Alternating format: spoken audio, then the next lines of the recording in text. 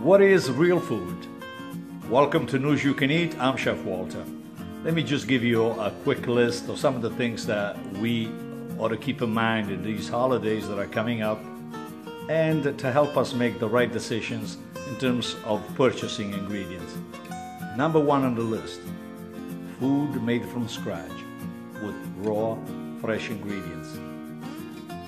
100% all grain, and please read the labels with accuracy. Natural sweeteners, including honey and pure maple syrup, in moderation. Packaged foods with 5 or fewer whole ingredients.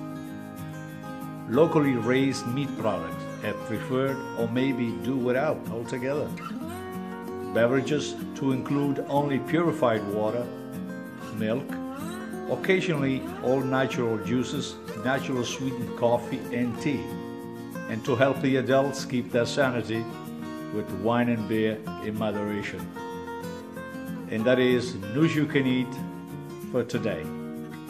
We'll chat next time. Ciao, ciao.